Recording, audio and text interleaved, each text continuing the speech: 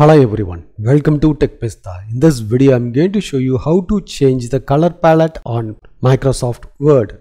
Microsoft Word has the default color palette. This color palette has included most of the important colors. Sometimes people would like to change some combination of color in this situation. How they can change the default color palette? Let's learn how you can change the color palette. In this document, I would like to change the color.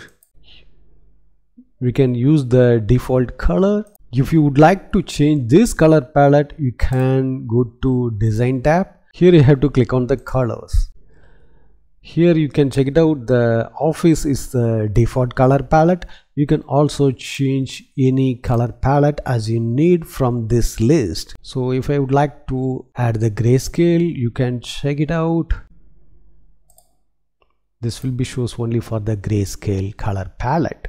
So if I would like to add the custom color palette, you can go to Design tab. Here you have to click on the Customize colors. This will be open the color palette. Choose what are the colors you need. Add the colors. Then you can change the name. Click to save. Go to Home.